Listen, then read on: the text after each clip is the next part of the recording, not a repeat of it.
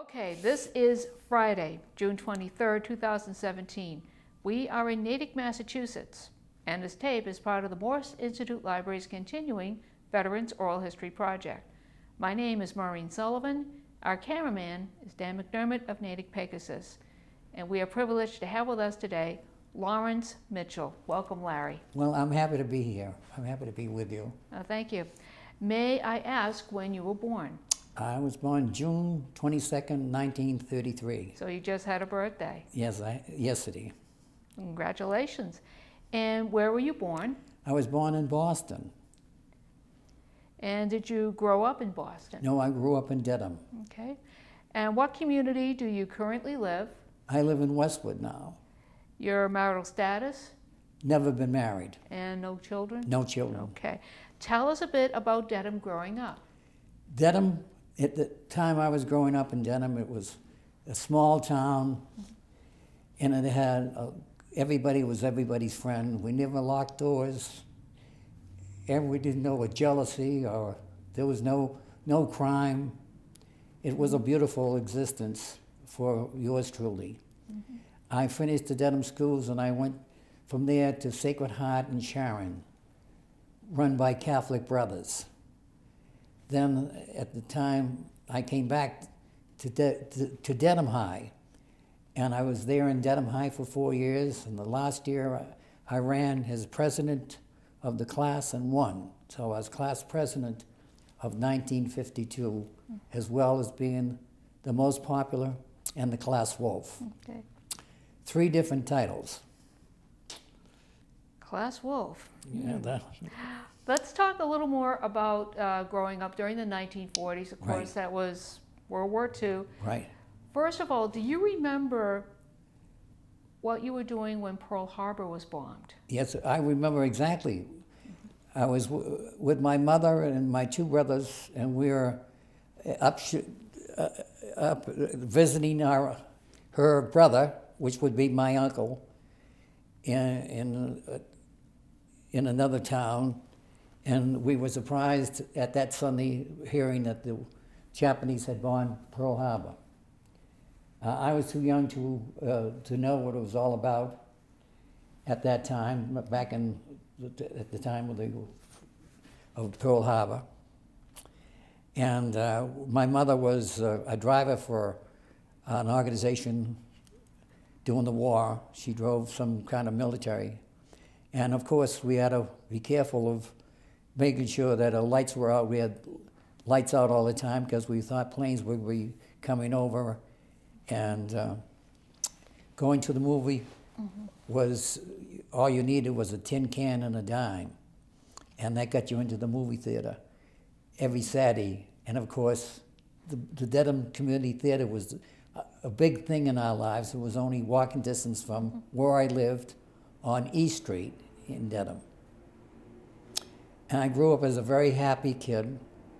We had no crime, no delinquency, no terror, nothing then that exists so much today in different towns and communities. Okay, so you were graduating in '52. Of course, World War II has ended, but now we're in the middle of the Korean War. Mm-hmm. And what were you being told about Korea? How were you getting your facts? Well, to be perfectly honest, from the group of people I hung around with, some of them were from Jamaica Plain, some were my friends from Sacred Heart School, and one of our friends had given his life trying to save another airman down the Cape, and he lost his life, and it inspired us all to join the service. And because of the fact that the uniforms were blue and my eyes were blue, I joined the Air Force. And I told everybody I was going to summer camp. No, I'm only kidding. You joined the Air Force because the uniform matched your eyes. Yeah. That's a new one. Isn't that a, well, besides that, I had a brother in the Coast Guard, my brother John, my brother Thomas in the Army. So the Air Force was the only thing that was left for me. Okay. And don't get me wrong, I've seen too many pictures about Marines to want to join the Marines. Understandable. Yeah. And you mentioned before the interview that your brother Thomas was stationed in Hawaii while he was serving in the Army, Yeah. and he got to play a bit role in. From Here to Eternity. And what scenes was he in? I beg pardon? What scenes were he in? Oh, he was in the scene where they were using fellows were falling down as a result of the aircraft machine gunning them. Oh, during the attack itself? Yes, ma'am. Wow. He got $320. Good for him. Yeah. And your brother John was in the Coast Guard. Yes. And where was he stationed? In Boston. He never left Boston. Because my brother John, was so good at paperwork that they couldn't let him go anywhere else because he was the only one that knew the system. And I understand your brother John's still with you. Yes, Brother John is still, he's a little bent over because of the money that he's carrying. He never married either. Yeah. But he didn't have the relationship that I had in my lifetime. And I understand he's still working. Yes, ma'am. And who does he work for? He works for N-Star, or the new company, Source, Eversource. Oh, Eversource, yes. Yeah. Okay, let's get back to you. Class of 52, deciding to join the Air Force. Where did you sign up? I signed up in Boston. Okay. And after signing up, we were put on a train, and we were brought to a place upstate New York called Sampson, was the name of the air base, where we took our basic training. And was this the first time you were ever away from the Boston area? First time, because Sharon was where I went to school, was just a short distance. Right. I was home on weekends. So you're in upstate New York. Yes. And tell us a little bit about BASIC. Well, BASIC was a great thing for me.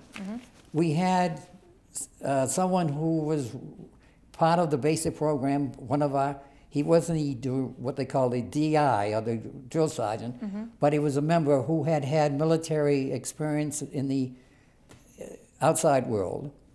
And he was in charge of parading us around to a point where we were the best group of soldiers marching, where we ended up winning big contests, and it made us proud. It was a great feeling. And aside from marching, did you get training in how to fly a plane or something like that? No. From there, we were put on a plane and taken to a place called Cheyenne, Wyoming. And I was scheduled to be in automotives. That was my assignment. The reason that they picked this for me, they had two choices: because I have a good memory, and because my father ran Mitchell's taxi, limousine, and service. So they felt that I should know a little bit about mechanics. I fooled them. I didn't really know, but I played that game and went to school to learn to be an auto. Yeah. Okay, so how long were you in BASIC in upstate New York? Oh, about a month and a half. Okay. About a month and a half. And how long were you stationed in Cheyenne? Cheyenne, I was stationed in Cheyenne for a few months. First, I was the teacher. I taught English to foreign students. That was my assignment. You find that unusual? Very. Yeah. Well, I do speak English, and English was one of my better subjects in high school. Okay. So when I see someone that's not speaking proper grammar, I inadvertently correct them, regardless of the situation. Okay. Okay, so you're in the automotive course. Yes. Okay. And what were you being taught?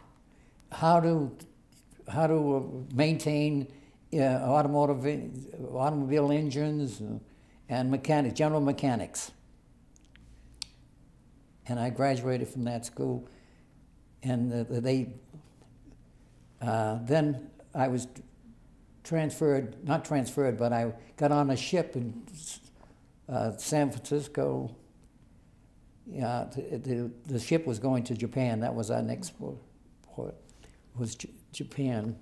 Okay. So now are we Well, still? I have to tell you another thing. Go ahead. Going back to the automobiles, I hung out with a guy who was from Stoughton, and he and along with his friends, we built our own car. To take a leave home, we had leave time, and we drove the car that we made back. We had a fella from New Jersey, and we had to drop him off like a bad habit, and and we drove the same car back after our leave was up, and we were not AWOL. As you see, perfect record. Good for you. Yeah. Okay, so we're still in 1954. Right. It's sort of like the armistice had been kind of signed in Korea. Well, yeah, there's kind of doesn't really mean anything because we were still considered the Korean War. In other words, the so-called armistice had not been signed, so we come under that as being part of the Korean War. So when I say to different people, I'm a Korean War veteran disabled, I could say that truthfully because it's on my record. So you've been sent to Japan. And what part of Japan? Itazuki was the name of the base, Itazuki, in southern Japan. Southern Japan. I was sent there because I was going out to an island called Mishima, an isolated island called Mishima. But there was a gal that worked in social services who eventually fell in love with me, and she didn't want me to go on that radar site. She did everything she could. I had my teeth fixed constantly. There was nothing wrong with them. But eventually I had to get on a train, go to a Japanese town, get on a ferry boat, and go out to Mishima. Mishima was the radar site, the name of the island in the Sea of Japan. Okay, let's keep you in southern Japan for a little bit. Okay. This is, of course, the years immediately following the Second World War. Japan really took it on the chin later on. Did you still see elements of destruction on it? No, I didn't. I didn't go looking for them, and I didn't see any of them. But everybody was as happy. Everybody wanted to be as good as they could. A lot of people, especially the Japanese, would go out of their way because of the fact that they were treating well by us Americans. And I can't wait to tell you what happened on the island. Go right ahead. Well, I mean, it was a mystery that we're going out there, of course, and we arrived by ship because we left the town, and we went from there to Itazuki, and we got into a truck, piled into a truck, and drove up a long road to the top of the hill on the island. That's where our base was. And of course, we were new, and it was a whole new experience for us. So we soon learned that we're living the life of Riley because of the fact that in the mess hall, we had waitresses wait on us. In our barracks, we had someone to clean up and make our beds, and we had women that did our laundry. We contributed a very small amount because at that time, the American dollar was worth a lot more than the yen or the Japanese currency. So we could buy the world at a very reasonable price.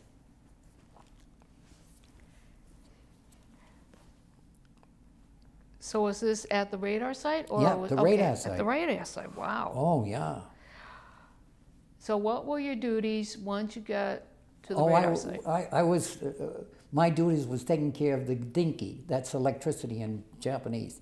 We had huge diesel machines. We had about 4 huge diesel machines, and we were responsible for seeing that the site, the radar site, the site itself, the radar, and all the other things had to be get their electricity from us. We were self-sufficient. And it wasn't long didn't take me long to learn how to operate them.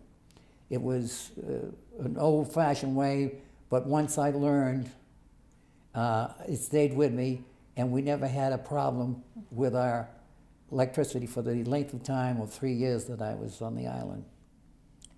3 years on the island, wow. Yeah, but I had a good time. Yeah. Okay. Our mail was dropped by plane, and we had these supply ships come in. The supply ships, of course, didn't belong to the service. There were civilians that had these. They have a name for it. Mm-hmm. Like contractors? Yeah, contractors. They weren't affiliated with the service. They got paid for their services rendered, and the captain of the ship that came in periodically, especially during the hot, warm weather, would allow us to play Tarzan and dive off the ship. We thought that was the greatest thing since sliced bread. Had a great time. Now, the purpose of... We had, Joe-san, we had girlfriends. Some of us had our own women. I don't know if I should make this known to the world that we lived this way, but being a regular person, we were very happy and contented. And when you're on an isolated island, there's nothing more comforting than companionship. Right. Again, understandable. So as far the radar site itself, what was the radar monitoring? Any kind of activity coming out of North Korea. We were there to, early warning is what it's called. That's the whole idea of a radar site, is to alert the Air Force bases that the enemy or something was coming over from a certain part or a certain area, and we had the radar to detect anything of that kind. This was a full-time job, 24/7. And you provided the electricity for 3 years. I certainly did. The dinky. We call it the dinky. Dinky. Okay. Were you? Did you get off the island every once in a while? Well, yeah, once in a while. We got off the island. We didn't get off as buddies and pals. We got off individually because they couldn't spare that many people going out at that time. In other words, you went out on your own. Right. You had a good time. You went to another. I went to a Navy base when I had time. Excuse me. I'm getting some. Go right ahead. Geez, this. I haven't thought about this for so many years. Wow. So, Larry, you had mentioned at the start of the interview that there was something that came back with you. Yeah, on the radar site, it was my job to pump the diesel fuel. And I can recall one incident where it was storming at night, and it was mandatory that you didn't let get too low. So when it got low, you had this 55-gallon drums on a higher level on the hill adjacent to the radar machines themselves, the huge machines. So it was a stormy night, and I had to pump diesel fuel into our supply. And I can recall the incident because they're 55-gallon drums, and the lightning was going on and thundering, but it was imperative, I use that word imperative, it was imperative that we have that diesel fuel in the area that it was needed at the time, or else we'd be in trouble. The machines would break down. So while I was up there was a storm, and I could recall the time where I was letting the diesel fuel go into the container, which went down by in other words, the level. They have a name for that. So I remember like being zapped by a bolt of lightning, and when I finally came to, I was in mud, and I noticed that the 55-gallon was empty, meaning that all the diesel fuel had gone out, and I really felt a little weird. And I didn't make much of it other than the fact that I was very happy that the fuel had done it what it was supposed to do, fill in that. So I shut everything off, and I just felt a little different internally. But I didn't make anything of it because I had everything going. You know. That was an incident that occurred to me, that happened to me. So you were hit by lightning. Yeah. Wow. The part I was mentioning, the fact that you are disabled. Yes, I am. And why? How did you become disabled? Well, when I'm talking about disabled, I have a heart condition. Well, they can't trace it back. As a matter of fact, I'm sterile, and the government turns around and says I could have been sterile before I went into the Air Force. So they had a justifiable argument, because had I had children prior to my enlistment, and these children were mine, but I was sterile. I'm still, I mean, after all these years, I'm still, right. Yeah. And there was a pamphlet that you had shown me. I believe it was. Let's see if we can find it here. I can't find it on this one. Here, that's yours. Yeah. The pamphlet is the fact that this is the one that you're okay. looking for. It's a very rare. You could. No, that's okay. If you want to hold No, that up for a second. I want you to read from it. That's all right. So you could have. And are you like a patient here, or? I'm a patient. I'm a patient at the Veterans in West Roxbury and Jamaica Plain. I have a condition that is called congestive heart failure. That's read the bottom line there. So, other than that, I'm very healthy. Yeah. I told you, mentioned. And the term, I believe it's called ammo. Right. Put on the front of the thing. Yeah. That's. And do you know how to pronounce it? Not really. I could care less. I mean, all I know is I got green. I call them green alligators. Green alligators. Yeah. Remember that. But were you affected by radiation at some point? Sterile. Yeah.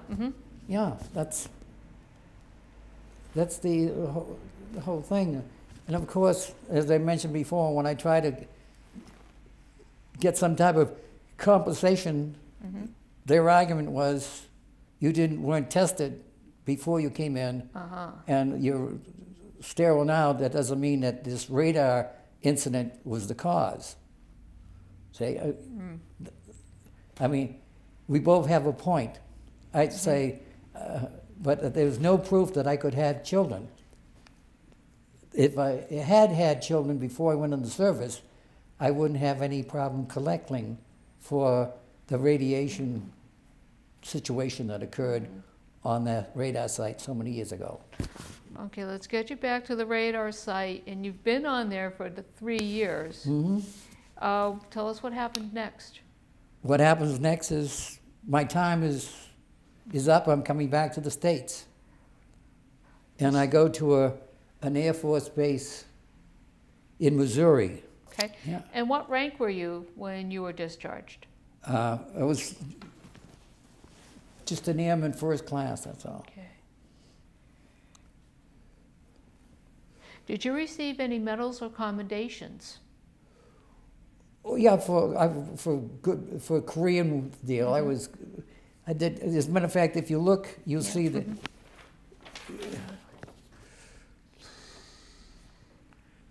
I think it was the Korean Service Medal. Oh yeah, National Defense. I got the whole 9 yards here. Korean Service Medal, United Nations Service Medal, National Defense Service Medal, Good Conduct.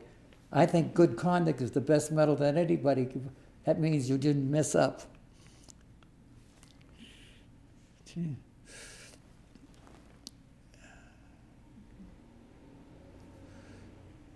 Oh, that was Whiteman Air Force Base in Missouri. Okay, there we go. I was not too far from where President Truman was born. Oh, okay. Yeah.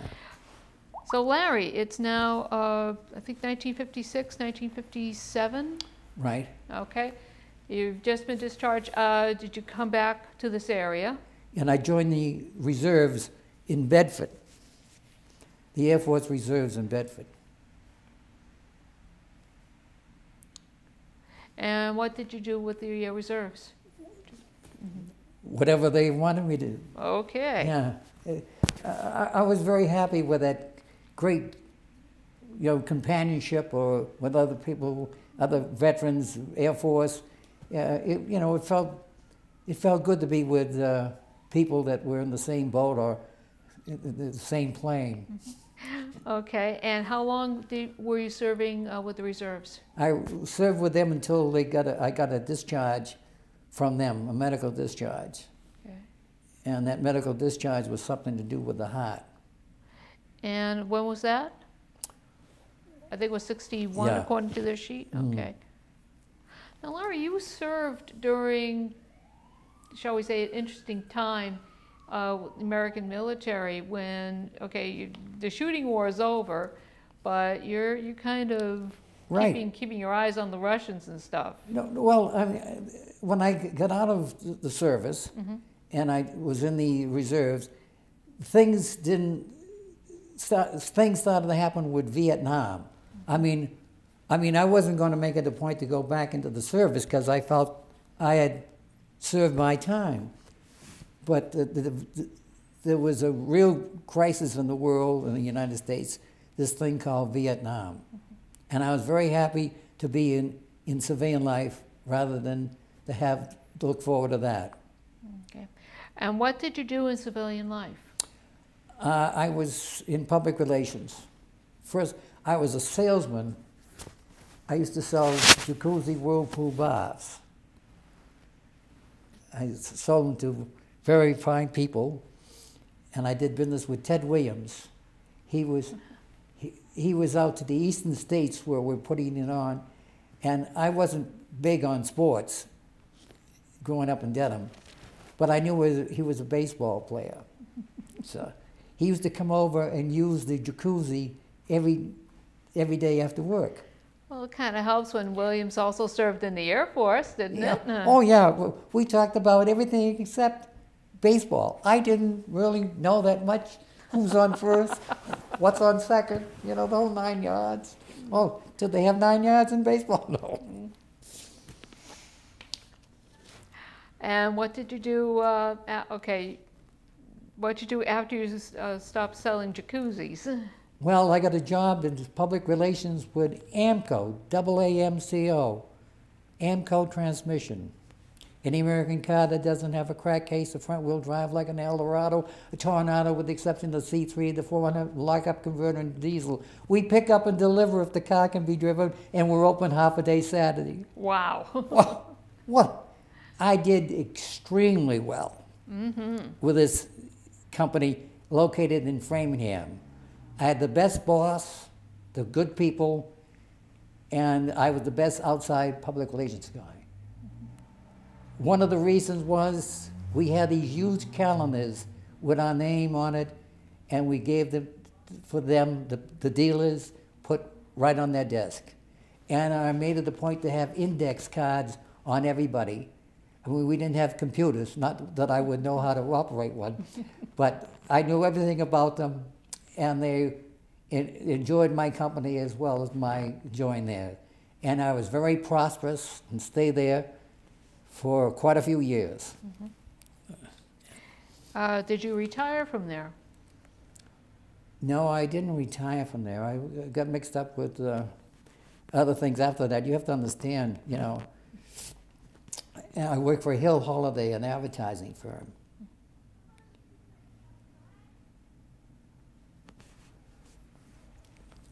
And Larry, did you ever use the GI Bill for anything? No? No. Okay. No.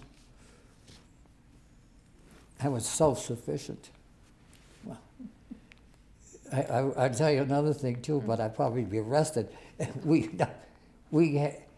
was when I was working for AMCO, I had another business on the side. if you remember, we had an energy crisis. Gasoline and everything was hard to find. So a friend of mine in the Framingham area was an engineer, and he came out with this idea of putting plastic stripes or strips. As you go into a liquor store, you go into a cooler, you separate the plastic, you're keeping the cool, and in other words, it was a barrier. So the idea was we would have these barriers on the overhead doors of gas stations and garages during that time when energy was a problem. Okay, yeah. See? And the idea is they didn't want to spend money in gasoline, and a lot of other things were at a premium. But these so-called barriers that we made, we got orders for them, put them up. We were working 24/7. They were so popular. So that meant that I was making above and beyond the call of my income. I mean, do you think we could leave a few things? I'm only kidding. It's my life. This is my life. Right. So what's your life now, Larry? Well, my life for the last 20-some odd years, I work for Ted Kennedy. Really?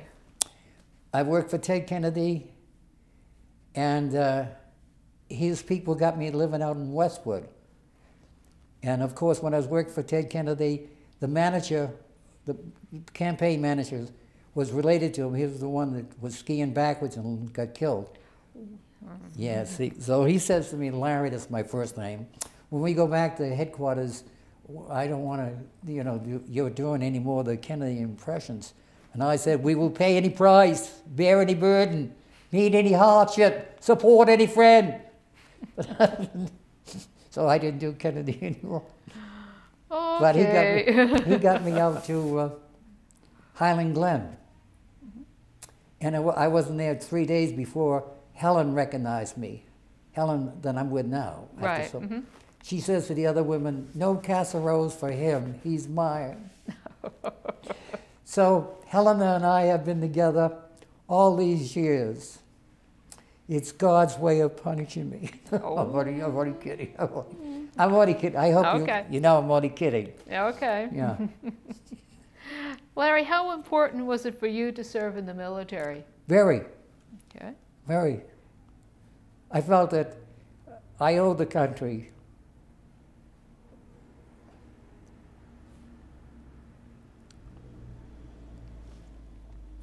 I think everybody should. And of course, my heart goes out to a lot of parents and people that lost their loved ones in the military. They made the sacrifice, the initial sacrifice. Yeah. Larry, did you join any veteran service organizations? I used to belong. Oh yeah, I belong to the. I still belong to the Dedham Legion in Dedham, and I used to belong to the American Legion in Newton because they had the best times, and I hung out with a gang, a group. I was into waltzing. I've always been interested in dancing. And in Dedham, we had Mosley's, and when I got out of the service, I had a foreign car. And it was a 4-cylinder, and I could only depend on 3. So I didn't go too far, and Mosley's was close by. That's the story. Interesting, isn't it? It is. Oh, yeah. I had no idea how interesting it is.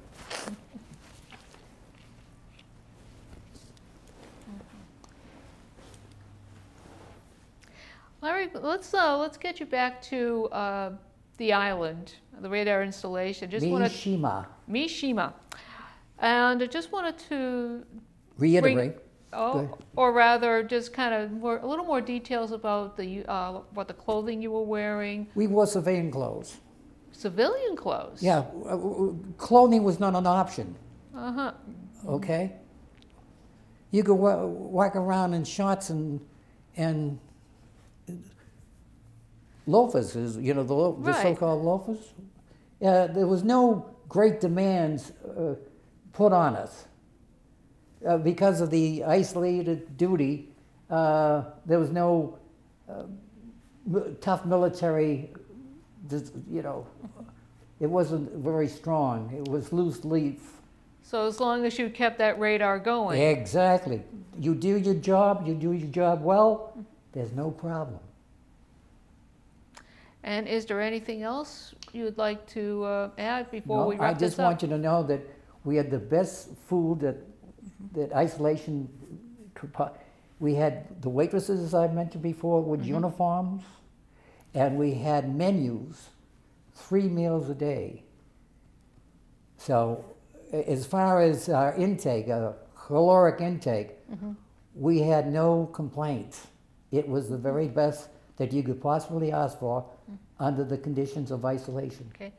And do you ever have reunions with your radar mates? No, No? not really, no. Because you have to understand, when we got out, there was the Vietnam thing, and everybody went in their own direction. As I said before, I didn't have any intentions of rejoining the Air Force. As a matter of fact, at the end there, they wanted to send me to a place called Thule, Greenland. And I said, no, this is not the Air Force I joined. I don't want to go. So then I turned down the offer to re-enlist, to go to Thule, Greenland. Yeah, and if you're not familiar with Thule, Greenland, that's a little cold. Oh, a little cold, gee. I think I fear cold more than I do anything else. Okay. Yeah. So Larry, anything else? Well, all I can say is I enjoyed being part of the service, helping doing what I could for my country, and getting great benefits from the veterans hospitals. Had not been in the service, I wouldn't be talking to you now, because the veterans have been responsible for keeping me healthy and constant medication that I need. And I'm 80-some odd years old. Thank God. Okay. Well, Larry Mitchell, we thank you so much for coming and taking part in the Natick Veterans Oral History Project. Well, that was my pleasure. Okay.